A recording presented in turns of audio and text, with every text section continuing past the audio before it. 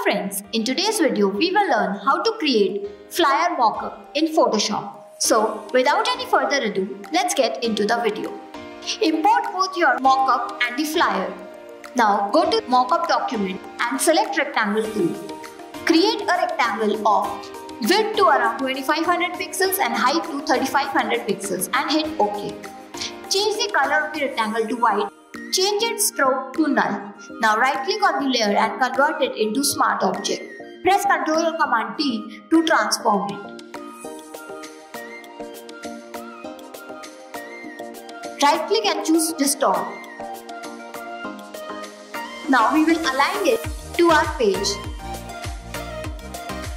For a better view, you can decrease its fill. Align it properly.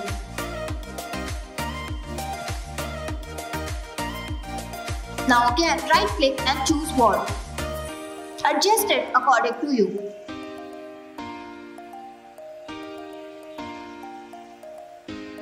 Make the fill value to 100 and change its blending mode to multiply.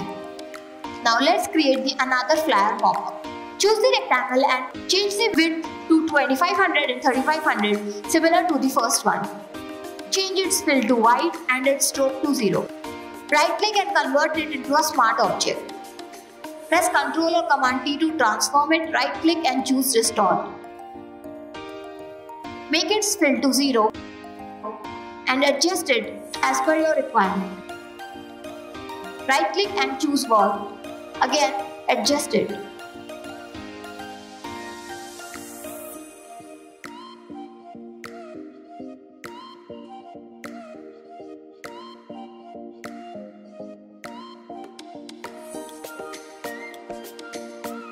When you are done, increase the fill and change its blending mode to multiply. But here is the problem. Here, as you can see, the first flyer is overlapping the bottom flyer. So we need to mask that out. Go to the polygonal lasso tool and make a selection of the top flyer.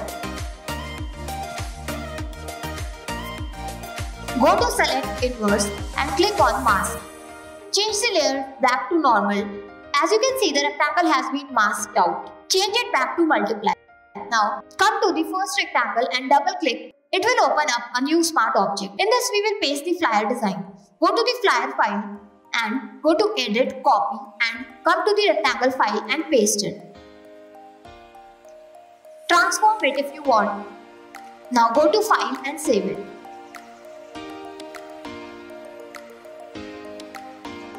The flyer has been applied to our mockup. Now let's add the bottom flyer. Double click on the smart object and then similarly go to Edit and Paste. Transform it if you want and then save it. As you can see, both the flyers have been applied to our mockup. Now to make it look more realistic, double click on the layer and in the layer styles, take the white slider of the underlined layer towards left. Break it by pressing Alt or Option. Do the same thing with the bottom flyer as well.